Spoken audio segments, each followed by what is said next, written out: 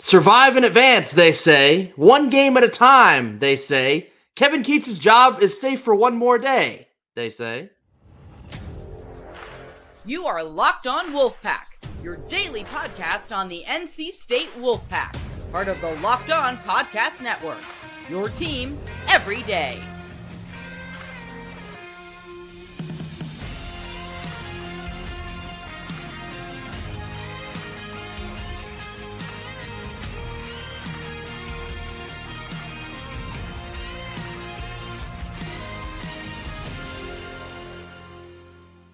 What's up, Wolfpack Nation? It's time to get locked in with Locked On. Thanks for making Locked On Wolfpack your first listen each and every day. We are free and available wherever you get your podcast and on YouTube, part of the Locked On Podcast Network, your team every day. As always, I'm Grayson Boone, joined by former Wolfpack defensive tackle Kenton Gibbs.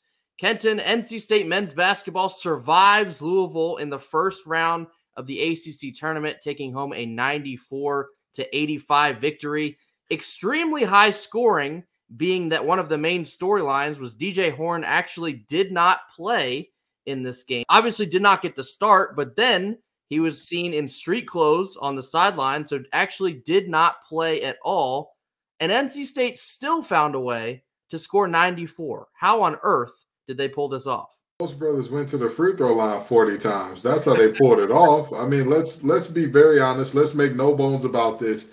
We have talked about the lack of offensive firepower all year. This game wasn't a drastic reprieve from that. Although we did get a Casey Morcells going Super Saiyan 3 mode here, which was absolutely amazing. By the way, if any fans want to make that edit, I wouldn't be mad at you.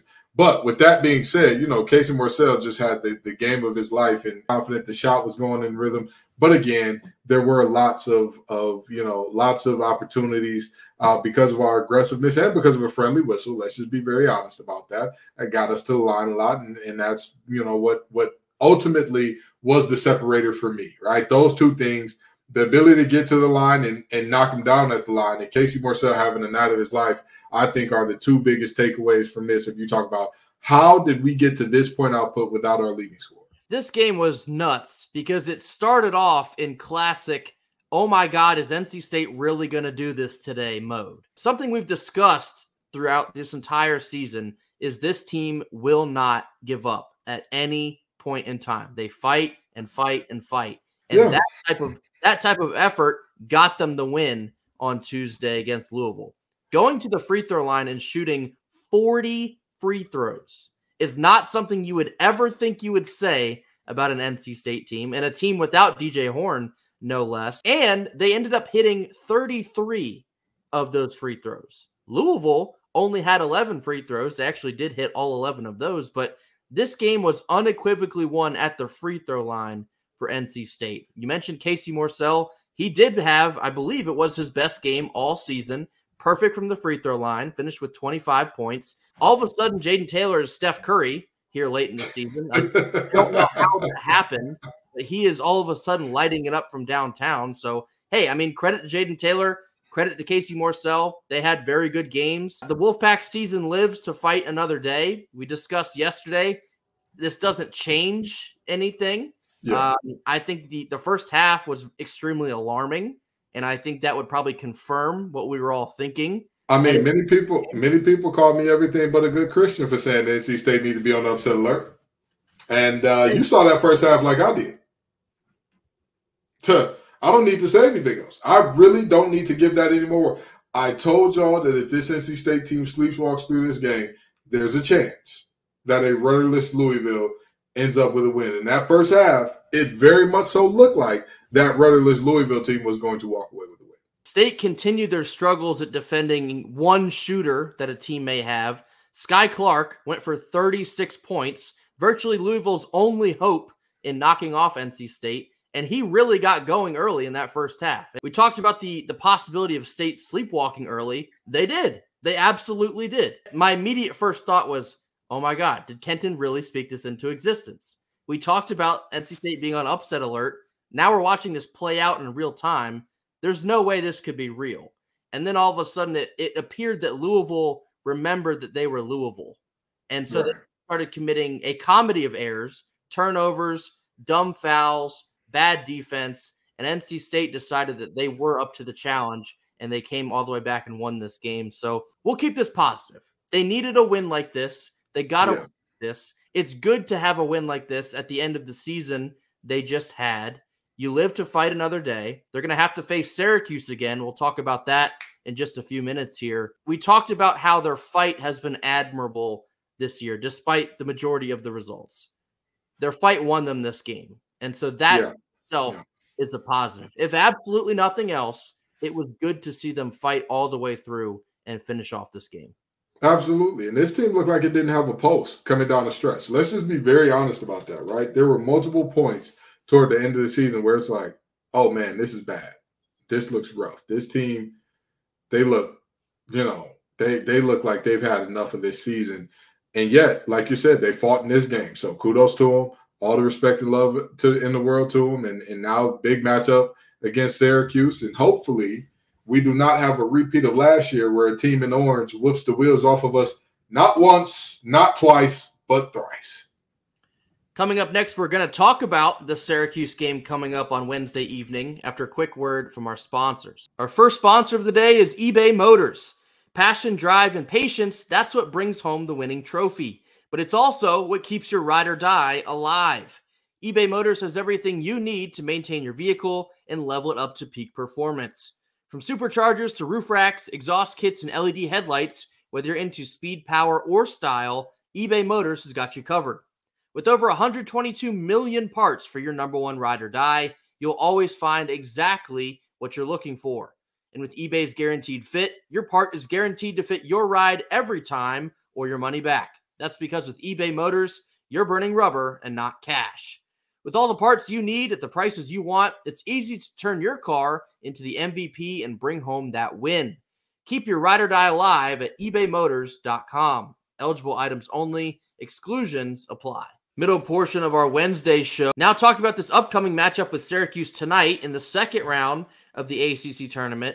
NC State will have to face off with Syracuse for a third time this season. The first two times we've seen them this year have been two embarrassing losses. We went up to Syracuse and looked completely disinterested in that one, got our doors blown off in the first half, fought a little bit in the second half to try and make it respectable, but after the first couple minutes up in Syracuse, that one got out of hand. In Raleigh, of course, this one was recent. Chris Bell went off for 8 3-pointers in the first half. Quadir Copeland cooked us in the paint. Judah Mintz was a relative non-factor, but still hit a couple big shots. That's when he was called upon. Kenton, what do you perceive NC State's prospects are for this third matchup against Syracuse?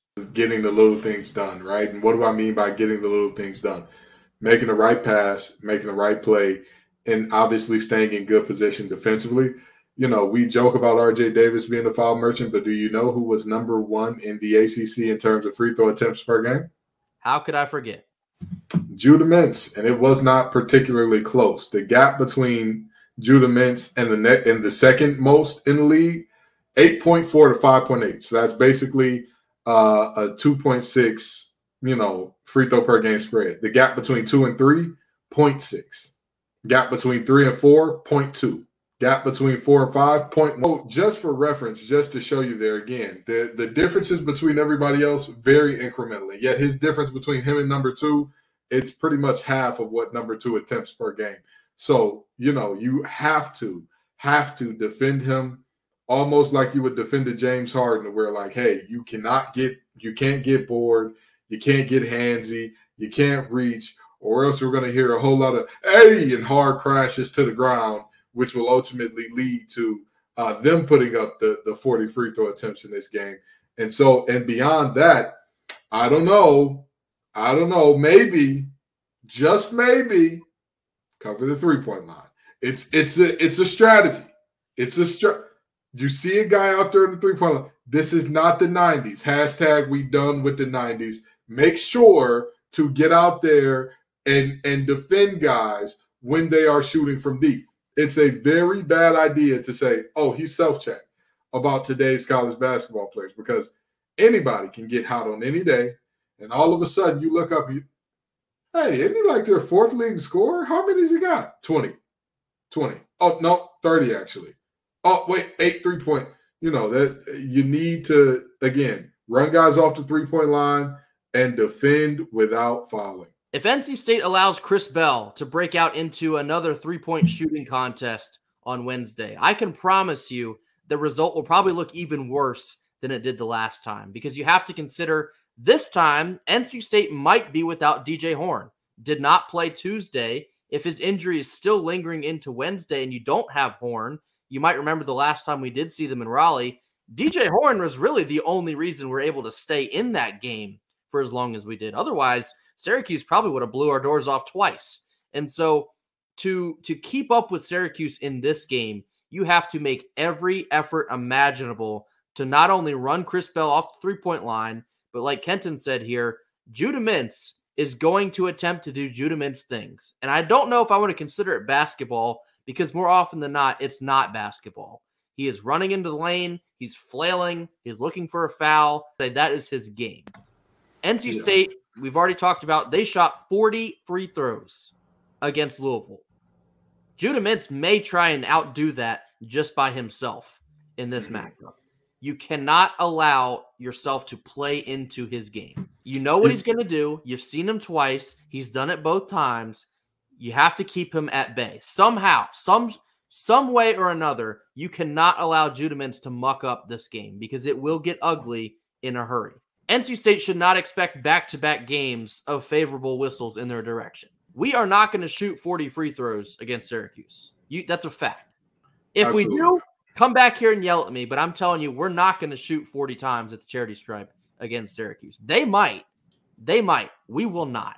You have to find a way to not let that beat you. Last time as well, Quadir Copeland, I mentioned, he got really going in the paint. I think he finished like 10 of 13 down low. Just got whatever he wanted.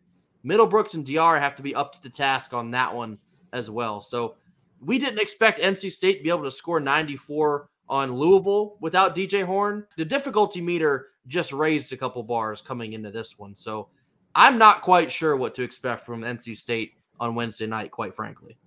Yeah, and I understand that, right? Like, how often have we strung together multiple good performances, especially down the stretch in conference? Yeah. And so now we're looking at, back-to-back days playing really, really good ball 2 times in a row. It's understandable to be leery of this team. It's understandable to say, hey, guys played out of their mind last night. Guys played phenomenal games last night. How often will we see that? How sure can we be that we're going to get that performance again? I don't think it's a great bet to take. And I like what you said earlier in terms of this game was won against Louisville, but I don't think it changes much, because it's in terms of different situations, in terms of the coaching, in terms of the coach land security advisory. We're still very much so in that same space that we were. And Keats has moved up that ladder from when Grayson and I originally did it. So let's be very clear about that. But I don't think that a win against Louisville changes that. A win against Syracuse, honestly, I don't think that does it either. I don't think that does it either. I don't think anything short of a semifinal or championship appearance does much to move. And I'm not sure if this team has it in the advance past the orange here.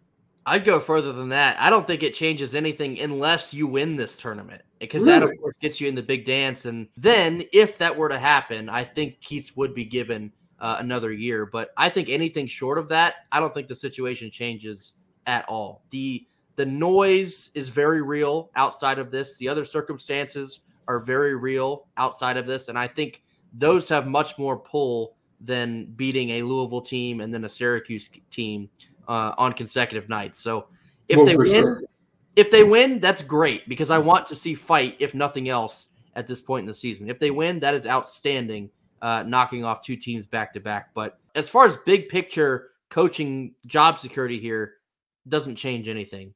My last point here, and I should have mentioned this earlier, but the Casey Morsell and DJ Burns. DJ Horne is hurt, of course, so I'm not going to include him in this, but Morsell and Burns, this is their last ride. These are their last games they will ever play as collegiate athletes. And it was good to see Casey Morsell seem to play up to that. He laid it all out on the line and had one of his better games in an NC State uniform when it really mattered against Louisville. Morsell and Burns have to find a way to bottle that up again to have any shot at beating Syracuse.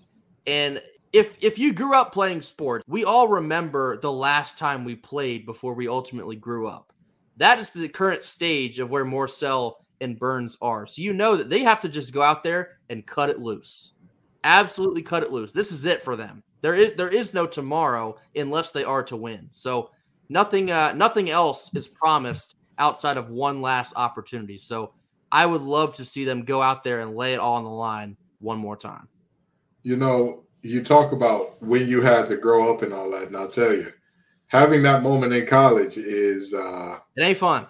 Yeah, it's one of those things where you know what I mean, especially with these two, when you don't look at great or where you don't see a ton of great NBA prospects for these guys at the moment, you know, that leaves you with very limited options. You know, that leaves you with go overseas. I mean, maybe go semi-pro. That's it. That's all you got. And so with that being said, you know, I like to tell people all the time, there's an effect that happens in all the sport. And even with basketball, as kind of strange and detached as the draft has become from college in many ways, there still is an old adage that holds true, and it'll always hold true. Winners put players in the league. Winners put players in the league. If these guys are performing well, they're doing well, they get it done and show and prove that they can, hey, we can lead a team to some wins, you know, with DJ Horn down and whatnot. Who knows? Who knows? You know, and the only reason I said that a semifinal run might be enough is because if you were to get to a semifinal run, you'd have to beat Duke to get there. And I think that while I wouldn't say turns a complete 180, I would say maybe a 75-degree turn. Like, you're still very much in the same direction, just a little bit turned from where you were originally. But I agree with you that, you know, ultimately, unless we see a miracle run like we have, you know, angels in the outfield type run here, this is probably the curtain call for Keats and Company. Coming up next, we're going to round out our episode with Pac-9 getting their doors blown off at the hands of UNCG after a quick word from our sponsors. Our second sponsor of the day is FanDuel. Say goodbye to busted brackets because FanDuel lets you bet on every single game of the tournament. Whether you're betting on a big upset or a 1 seed, it's time to go dancing on America's #1 sportsbook. Right now, new customers can get $200 back in bonus bets if your first $5 bet wins. That's $200 to use on point spreads, money lines, and you can even pick who's going to win it all. Just visit FanDuel.com/lockedon and bet on college hoops until they cut down the nets. FanDuel.com/lockedoncollege. Last couple minutes of our Wednesday show, now talking about Pac-9 getting the absolute beats put on them by the UNCG Spartans on Tuesday evening. Did I not warn everybody? This is a team that went and beat Wake Forest, and they certainly had the capability of beating NC State. But I'm going to give you a little bit of a disclaimer. Full transparency. When I'm telling you this, the game is still currently ongoing. NC State is losing 9-3 in the bottom of the 5th at the time of we're taping this. But the reason I wanted to go ahead and talk about this is freshman Cooper Consiglio gave up 7 earned runs in the first 3 innings, and UNCG jumped out to an early 9-0 start. That sounds horrible, but I do not believe it is an ultimate cause for concern. I've talked about a couple times that these midweek games can be utter chaos, just absolute blasphemy in the run category. This is probably one of these scenarios. And whether NC State does or does not come all the way back to win this ball game, if they do, again, feel free to yell at me. You can tell me I was wrong. You can tell me I talked about this too soon. You can tell me all that. Fully get it. But I don't put so much stock into this because it is a true freshman getting a midweek start against a team that needs to win a game like this in UNCG. And this is basically NC State saving their bullets for this weekend. This is a move I think they should do because it's another ACC series. You're on the road at Georgia Tech. And so while losing big to UNCG is not a very good look on a Tuesday evening, I'll tell you what looks a whole lot better. That's a series win down in Atlanta this weekend. I mean, yes, you always want the conference series win, but with all due respect to Cooper and his folks, I've never, and I'm not going to lie to y'all and say I'm the biggest baseball recruiting guy or follower that there will ever be for NC State, but I'm very confused by this move to try him out. So what's going on there? What's happening there? I'm a little perplexed. I'm a little confused by the Cooper start here, but I mean, hey, ultimately, I don't know what to say other than please put on your rally caps and make people yell at Grayson that he's wrong. But this is it's a tough look, but when context is added, whole lot of nothing. I've mentioned a couple times that NC State early in the season, they're just kind of letting the freshmen vibe out, hoping to win games on purely offense. And you could tell pretty early on that this is another one of those scenarios because with all due respect, Cooper Consiglio getting the start is just like, okay, if he performs well, that's outstanding for his development. We're going to try and outslug the Spartans tonight. And then they come out and they absolutely lay it on us in the first 3 innings. 9 runs right out the gate. So certainly hoping that NC State did make a comeback by the time you're hearing this. Maybe they did, maybe they didn't.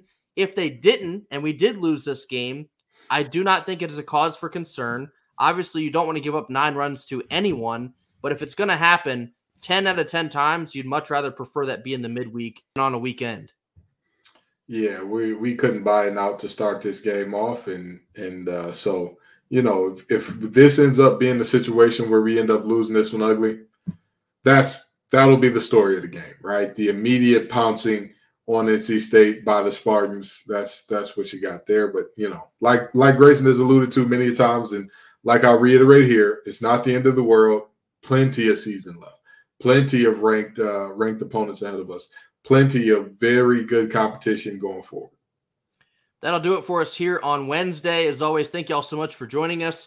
Be sure to hit that like button. Drop your comments in the comment box. Tell us what you thought about the Pack's win over Louisville on Tuesday and their prospects of taking on Syracuse for a 3rd time on Wednesday. And if you are a baseball fan, tell us what you thought about UNCG slapping the ball all over the yard in the first 3 innings of our midweek matchup. And tell us how you think that may fare over the course of the weekend.